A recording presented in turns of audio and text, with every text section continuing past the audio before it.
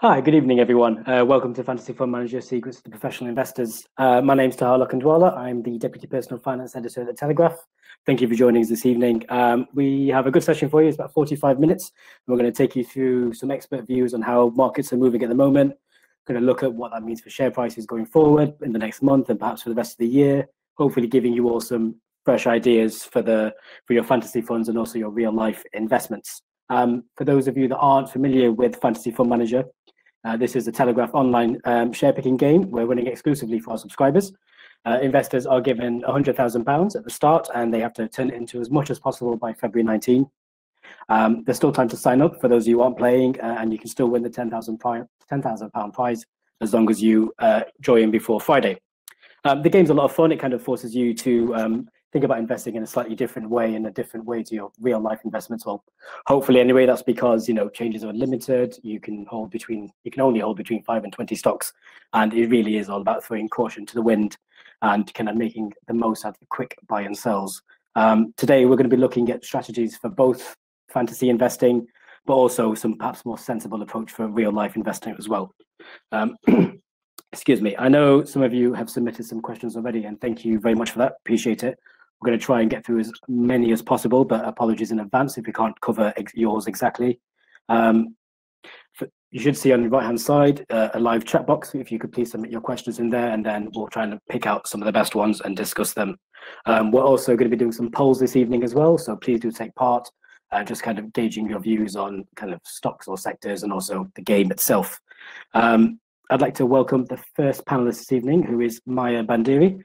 Maya runs multi-asset strategies at Columbia Threadneedle, the City firm. She joined that firm in 2004 and is responsible for all of the multi-asset funds in that area, looking at kind of global markets, stocks and bonds, you name it. Welcome, Maya. Thank you. Good evening. Good evening. Thank you for joining us. Also joining us this evening is Leigh Himsworth. Leigh manages the Fidelity UK Opportunities Fund. He's got 20 years experience, specifically in British stocks, so he's a bit of an expert on the market, and is also a regular Telegraph Money contributor via our Diary of a Fund Manager column. Welcome, Leigh. How you doing? Good evening. It's nice to be with you. Likewise. This evening we are going to discuss markets. We are going to discuss stocks, both good and bad, and Leigh and Maya, who are both experts in their field, are going to give their opinions. However, I do have to stress these are their opinions. Please take away a lot from this and let that feed into what you think and how you decide on your own investments. But we must stress that only you can be responsible for the investments that you make, and you should always make them based on your own circumstances. Leigh and Maya, as good as they are, cannot account for that for everyone this evening. So just with that in mind, let's crack on.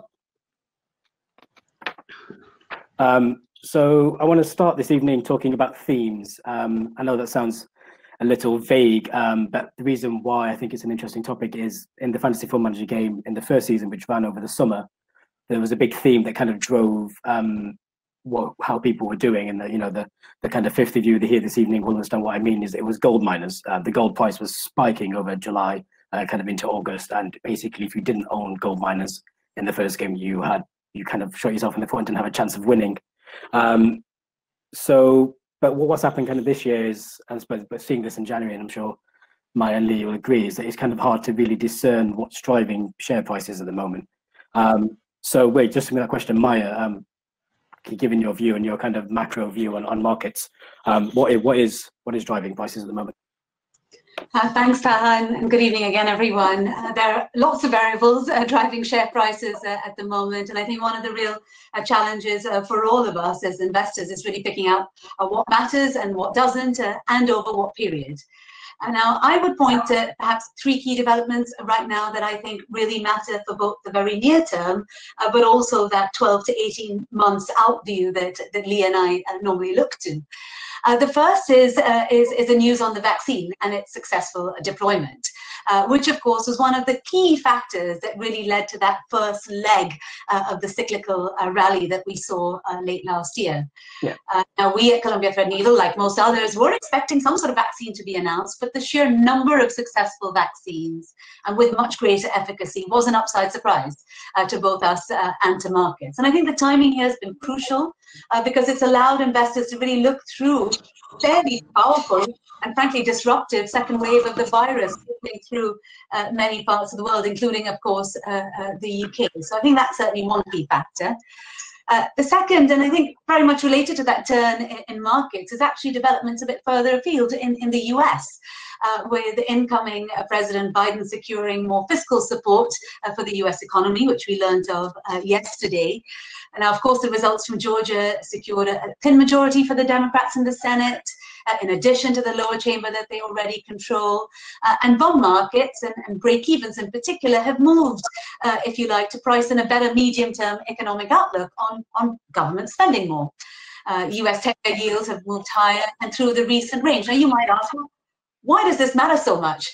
As I'm sure we will come to in due course, equity markets really outside the UK, where there might be reasons for cheapness, but equity markets outside the UK are really very, very expensive, and relatively contained bond yields or well-behaved bond yields, I think we think are quite central in delivering equity valuations. We expect yields to be relatively capped. But you know, central banks are of course also ultra easy, but I think it's worth keeping an eye on what bond markets do. And finally, closer to home, Brexit. Now, we've clearly avoided a no-deal Brexit, but in our view, the deal is pretty skinny, and the disruption from non-tariff barriers remains quite significant, as we see on the news every morning. And at CTI, again, we're cautious on UK growth, more cautious than many of the investment banks, certainly. Although I should say on extreme valuation, and after really deep underperformance, just last week, we've neutralized our underweight. And I guess one factor supporting this is increased M&A interest. Signature Aviation being the latest, perhaps a more constructive outlook on things like commodities as well. But Brexit is key. Just want to pick up on the vaccine point you made. So obviously we've got different countries running at different speeds on the vaccine.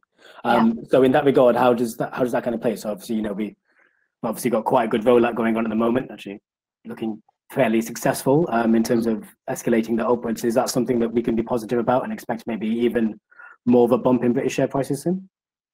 Well, I think the vaccine news is certainly a positive for the UK. I mean, we certainly have more vaccines, but I think than other parts of the world. But I do think that, you know, you've got the vaccine on the one hand, the positive news of the vaccine, and then you've got the negative of extended lockdowns and virus fears on the other. And it's really about how those two things balance out. So you could say in parts of Asia, for example, the rollout of the vaccine is further behind than it is here.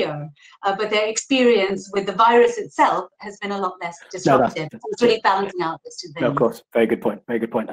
Leigh, how about from your side? Obviously, you're looking more British focused. You're a stock picker. How much attention do you pay to kind of external factors like this when you're picking your stocks? Yeah, there's a load of what's been said that is absolutely crucial to keep an eye on. It's okay picking stocks, but if you're picking them against the tide, then it's pointless to own certain companies. So absolutely, you need to have an eye on, one, the cost of finance, i.e. bond yields, very much so. And that's really the driver over upwards of 6 months out in terms of where we invest. And then we need to keep an eye on what's happening on a fiscal basis as well, the tax stimulus that's there, the scale of which we saw last year was immense and probably unprecedented as well, and something that's likely to continue.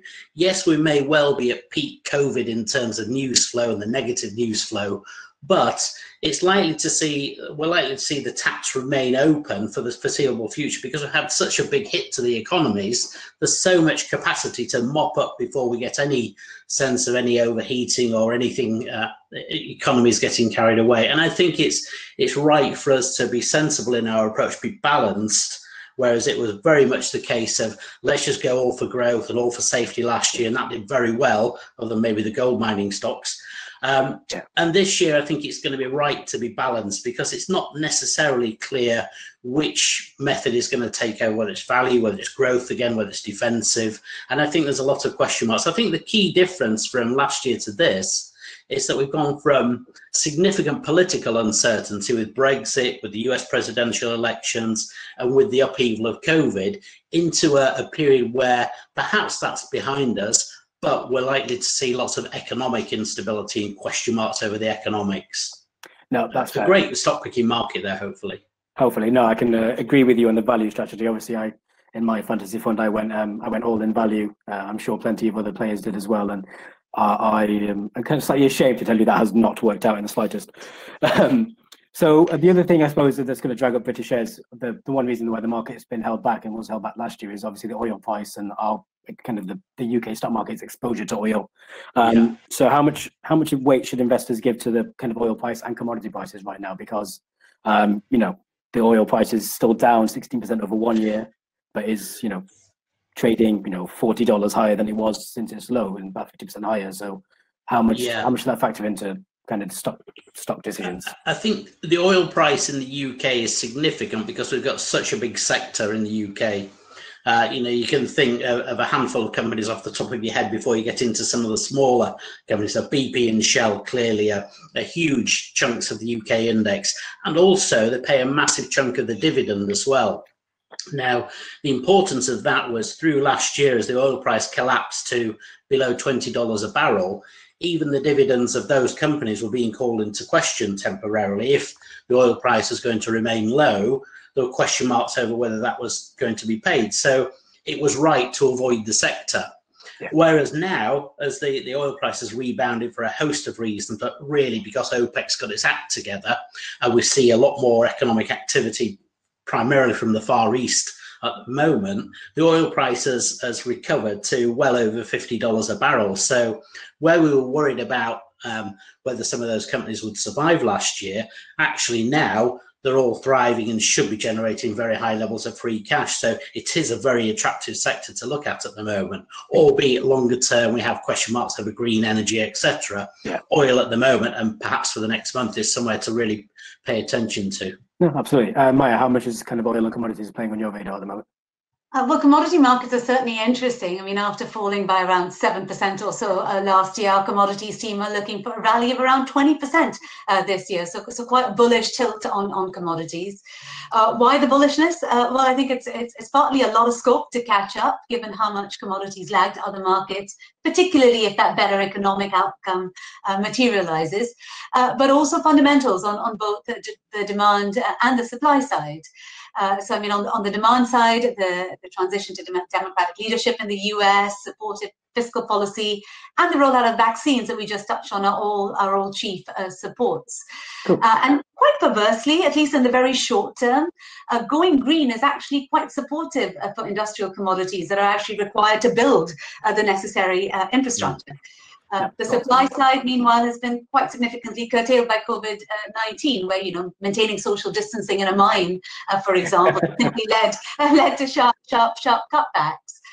Now, I guess, I mean, commodity prices rising could help commodity-focused firms and indices. So the UK, of course, has a higher weight of commodities than most others, and could benefit. But I guess the question then is, and maybe this is much more in Leigh's area, but many commodity companies don't have terrific balance sheets.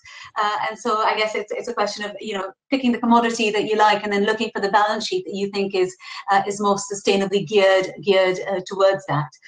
I should also say that commodities have the advantage of not being correlated with broader risk moves, so they're quite nice to own in conjunction with other things. No, absolutely. Okay, great, thank you for that. So I just want to kind of move on to something you said earlier as well. You mentioned M&A was a huge thing, so mergers and acquisitions, and this is takeovers. We've seen kind of three big takeovers, or Entain was one of them that saw a spike, but obviously news today that seems to have fallen apart. But still interesting that international companies like MGM looking at Entain, obviously a huge British gambling firm with kind of Ladbrokes and Coral, that rose 25% just on news of that. Callison Energy, another FTSE 250 stock, that went up 25% on takeover news.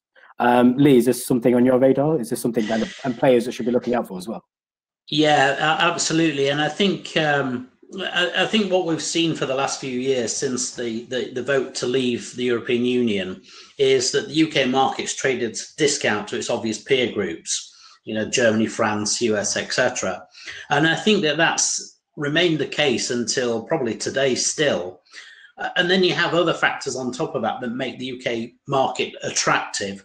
One, the currency is still trading at a discount to where we were at the Brexit vote, and the UK market still offers some value with some great companies as well. The UK market has got great accounting, great corporate governance. It's very liquid, so it's easy to buy companies as targets. And so that's something that I think will continue. The evidence so far is that the targets are what I would regard as the finished article, where the people bidding for those companies are looking for a footprint, they're looking for an easy bring them into their own businesses without having to do an awful lot to fix them. So the targets so far have been the likes of William Hill, which is again a household name up and down the country, RSA as well, which people all know very well, Entain probably less well known, but Ladbrokes is very well known, Corals is as well. They were called GVC until very recently, but also I've seen Go Compare get taken out as well very recently. So I think that will continue. And I think if you want to play that theme, you should stick with the companies that you think actually that's a good company, and that would fit nicely with an American or a German or a French buyer. Yep, that makes sense. Maya, in terms of the kind of more macro pictures, is the kind of global money circling around Britain, you know, British stocks for sale, is that something that you're kind of picking up? Well, actually, just before this, I joined a Goldman Sachs call where there was a really striking chart just showing how underweight folk are UK assets and how poor the float picture has been really since 2016, when, of course, our long Brexit process began. Yeah. We're certainly seeing more M&A interest in the UK now that the prospect of chaos is behind us.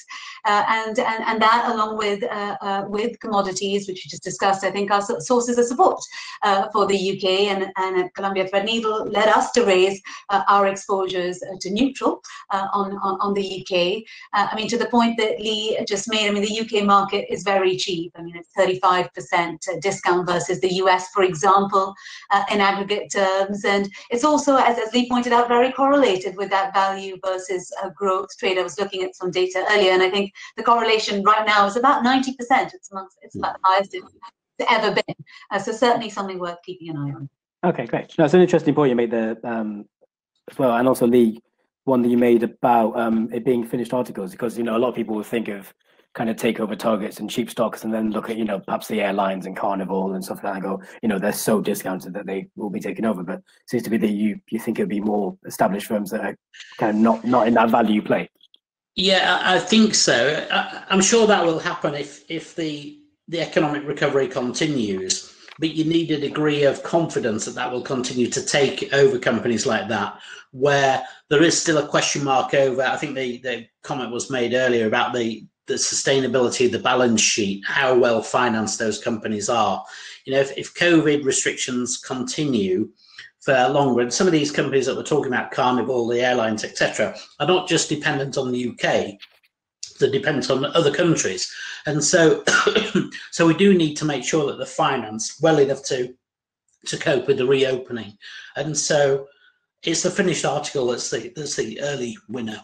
Okay, great. Okay, that's really good. So we've had a couple of questions in already. I think one was possibly already our youngest listener. And this is on recovery stocks, which is something that I did want to spend a lot of time discussing this evening. I'm sure you guys all want to hear it. So by recovery, we also mean value. This is buying shares that are depressed way beyond the kind of book value or the worth of a company. It requires investors to have been very confident on the economic outlook, also willing to take a punt. Are some good value plays in the British market at the moment. We saw them spike with the first vaccine, second and third. But actually, Maya, each time a vaccine was announced, you mentioned the vaccine play, and obviously markets being surprised, you guys being surprised by how good these vaccines were. But what we did see is that after each time the vaccine was announced, it was a much, much smaller play. So is there still value trades to be made this year? Is it worth chasing? And, also what's happening in other markets? We're talking about British value predominantly, but Britain's obviously kind of value in itself. So what's happening elsewhere? Well, I mean, I guess value has sort of had a smartish rally, but of course still has quite a long way to go after more of a decade or so of underperformance versus growth. I mean, the rally that we've seen doesn't appear to be more than a blip on some of these longer term charts. Now, while value and cyclicals, I think, overlap a lot, they don't always. And value has lagged behind cyclicals this time. So if I could answer this question slightly differently. I prefer cyclical exposure here rather than value exposure. You've had huge stimulus that benefits cyclical companies. As Leigh just reflected, a lot of companies are going to come out of this in worse shape than they went in, particularly, say, travel and leisure sectors. And, all the debt that's been given from governments and central banks will need to be paid back. And so our preference is really for some of the Asian names that have had better COVID experiences, stronger growth, and indeed punchier earnings. So today, for example, I paid the same at an index level, around 15 times 2021 earnings, for exposure to the UK market, as I do for Korea. But in Korea, earnings are expected to be double what they were at the end of 2019 in 2022. Whereas in the UK, they're expected to be 1% above where they were in 2019 and 2022. So we really prefer those cyclical areas with good earnings coming through rather than a pure value.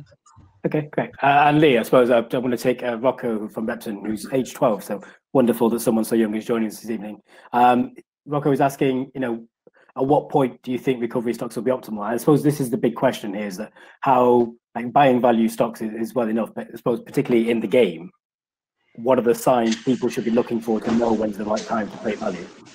Yeah, wow. I think at the age of 12, I was still watching It's a Knockout, which I think is very different. But I think it's a great question, and I think the way I try and answer it always with the idea of value is to try and look at companies that you think that the stock market will look at them differently in a few months' time or 6 months' time. There's no point buying a stock just simply because it's cheap, because it could be cheap for a host of reasons. And I think that the point's just been made that I think what COVID's done, or the virus has done, is that it's accelerated a lot of trends that were already happening. So more people shopping online, perhaps working from home, etc.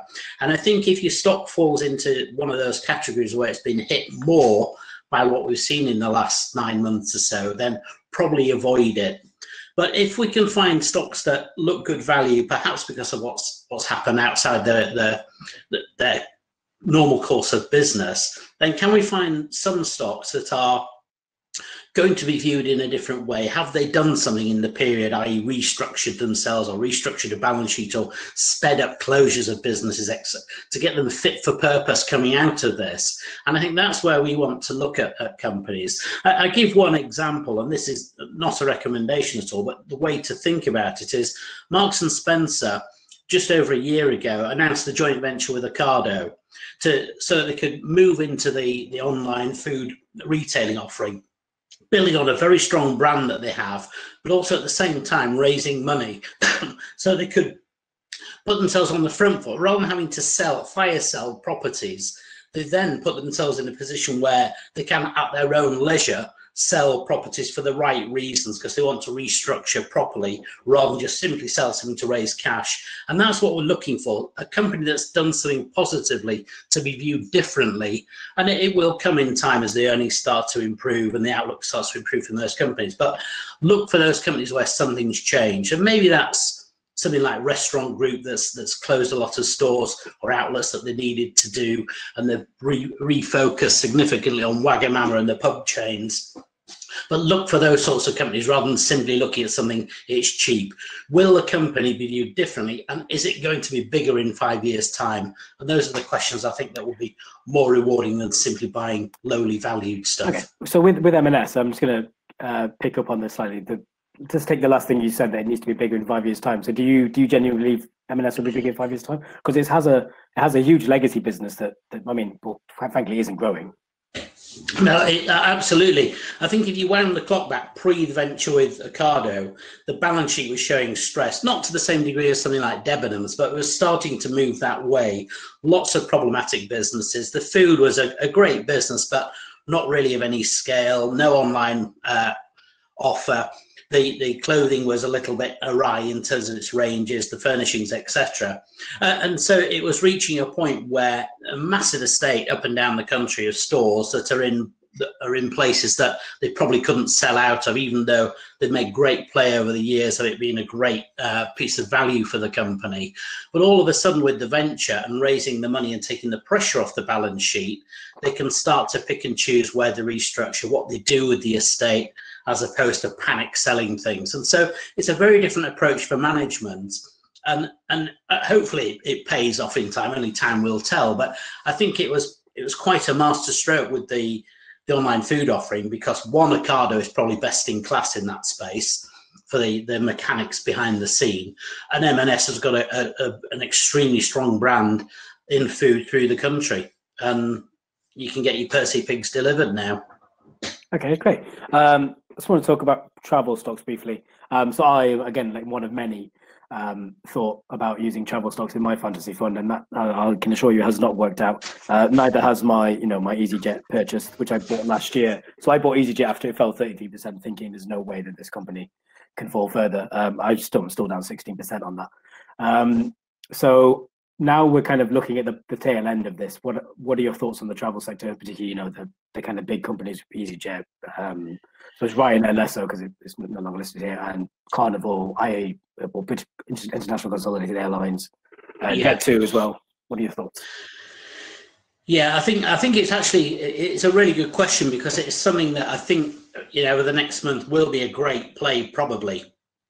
But I would categorize the companies as which companies can open quickly or are likely to open quickly. I think that the long haul stuff, the IAG, British Airways of this world, is probably still under significant pressure, because yes, whilst we might vaccinate a lot of people, the destinations might not necessarily do so. Equally, business travel, I think, may be under continued pressure, whereas people may have made 5 long haul visits a year previously. They might bring that down to 3 or maybe 4, and that's a big hit to earnings for some of those companies that rely on business class sales. Carnival, equally, the sorts of destinations, again, that they go into may not necessarily be as up to speed vaccination wise, so I would temper my enthusiasm there, albeit it's cheap and you get the gearing effect of a cruise ship into needing to fill the fixed cost, basically. But I think a great way to play it is, the likelihood is, as soon as people get vaccinated, they're going to experiences rather than shopping. Shopping's not been a problem. You can online from ASOS, Amazon, etc. But we all need a holiday, basically. And so as soon as you get vaccinated, people I think are going to book to go to Spain or go to see relatives through Europe or wherever they live. And so, yes, EasyJet is probably a great way to play that. Jet2 equally. Ryanair technically is an Irish listed company, so I don't know whether it falls into the remit of this. But those sorts of short haul that pander to short haul destinations, short breaks, etc., in addition to some business, I think that's probably a great way to play it. And then leisure on top of that, you can include the likes of Whitbread too for the hotels as well, so in the UK and Germany. So that's the owner of Birmingham. Yeah. Yes. Yeah. Sorry. Yes. Yeah. Cool. Okay. Great. Maya. So there's a month left to the game.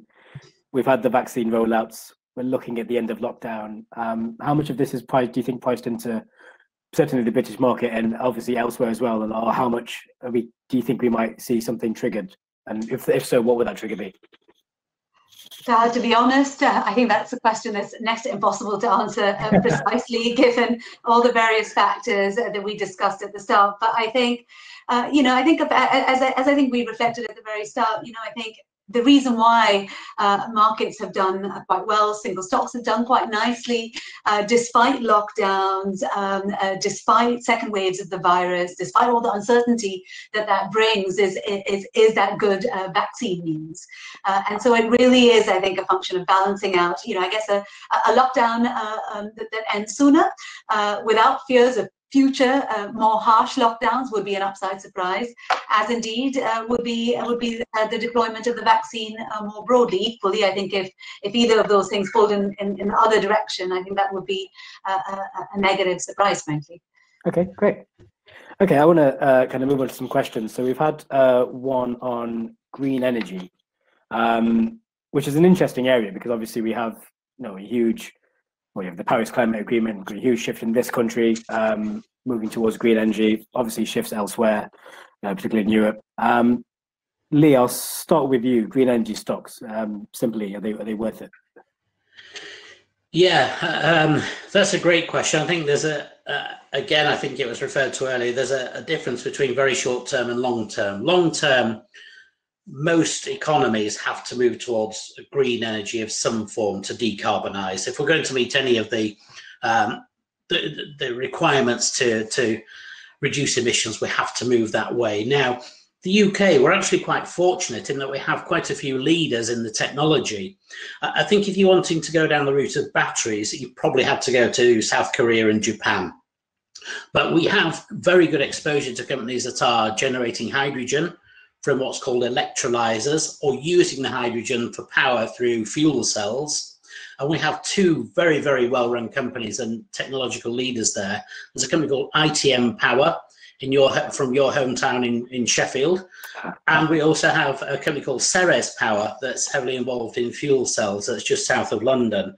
Now, both of them are arguably leaders, and you can see that by the joint ventures that they signed up. They've signed up with the likes of Bosch, with Linde, with Weichai, which is a bus operator in China, Doosan in Korea. And so those sorts of companies vindicate some of the technology, and they're very much leaders. They've had a fantastic run, though, both companies. So it's difficult to see them go crazy from this point, but ultimately they will be very good long-term companies, and it's great to see that they're based in the UK. We also have some flow battery companies but they're much smaller, and that's sort of tomorrow's technology, if you like. So it's difficult to get too excited about those at the moment. But hydrogen is something we all need more of, basically. Oh, fantastic!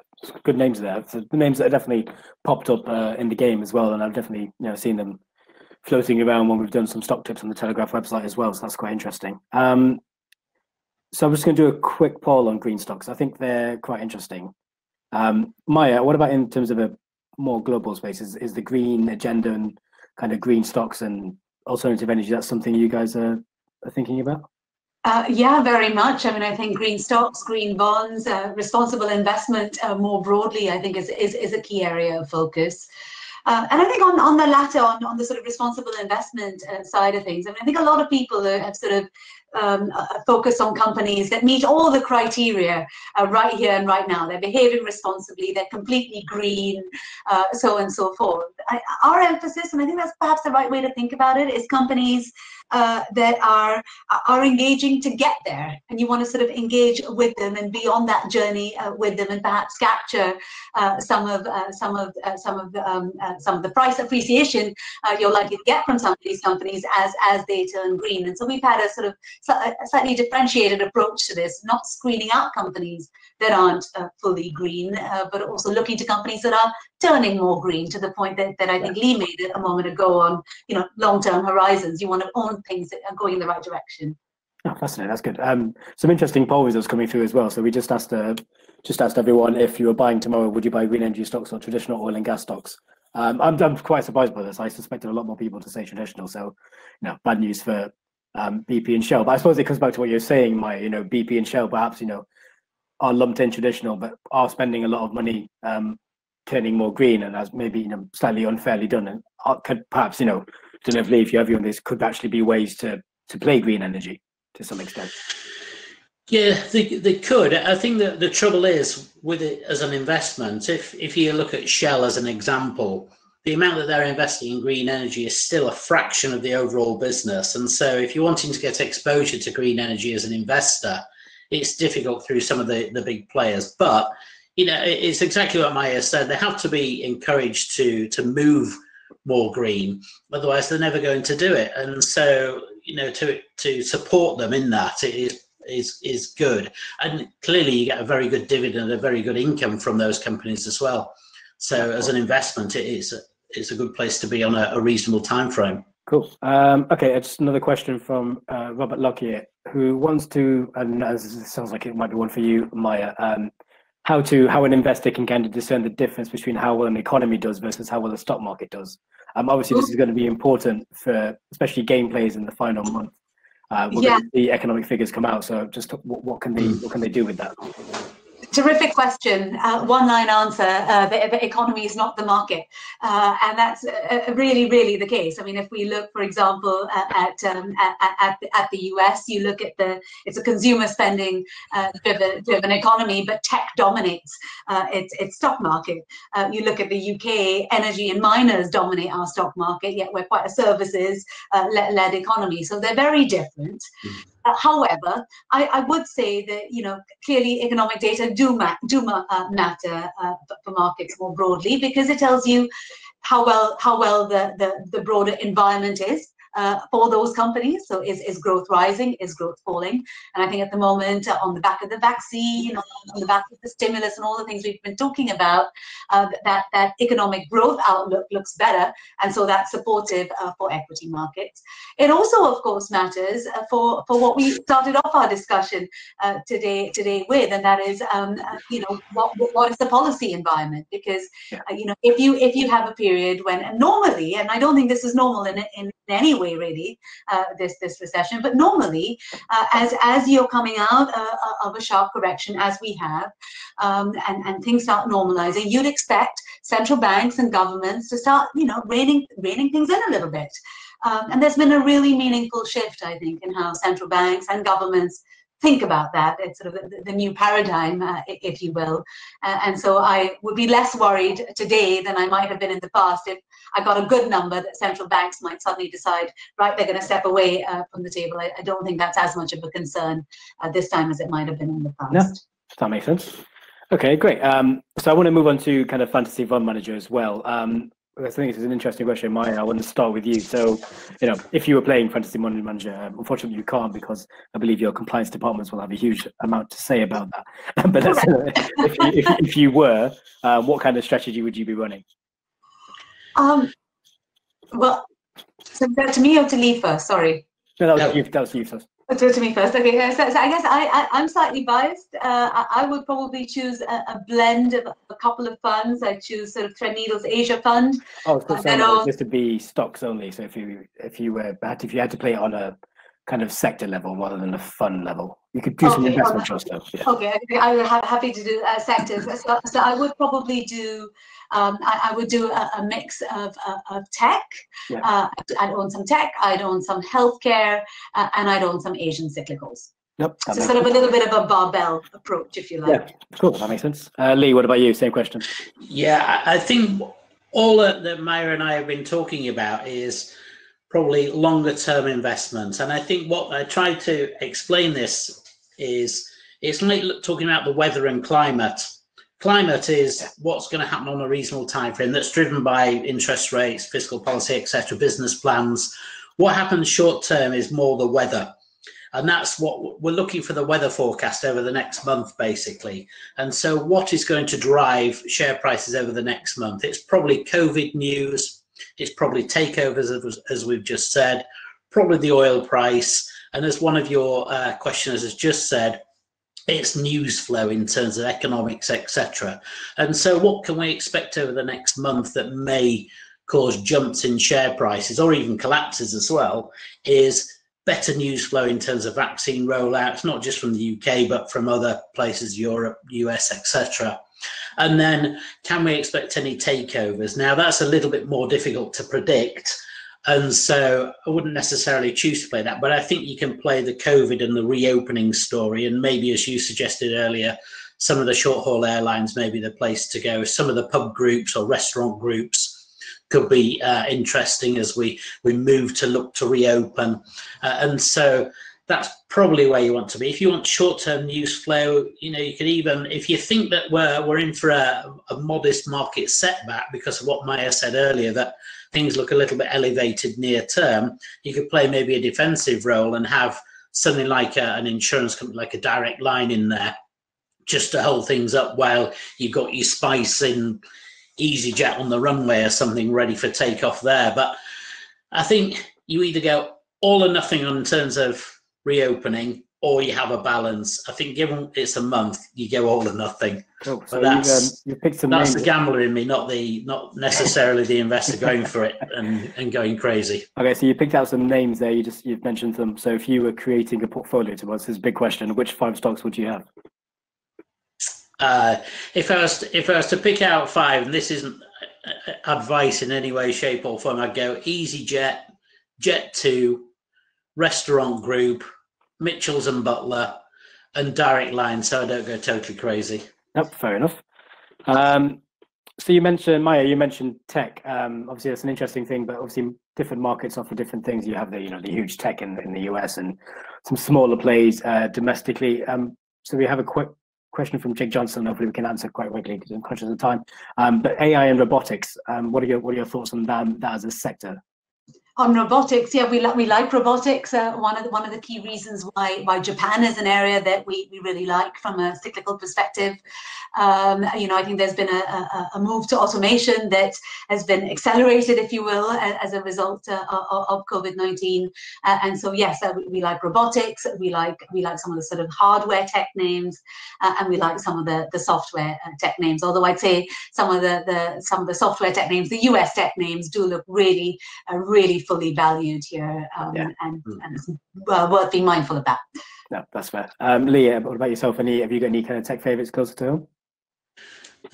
Yeah, some of our tech companies have gone really well and done really well for the fund actually that to run. And some of the computer gaming companies that have benefited from COVID lockdown, people needing to do something on an evening. So the 3 that spring to mind, the bigger ones: Codemasters, that was actually bought at the back end of last year; Frontier Development, that's heavily involved in strategy games; and then a personal favourite, Team 17, that's also a Yorkshire company. I'm coming out with lots of Yorkshire ideas here. No prizes for where I'm from.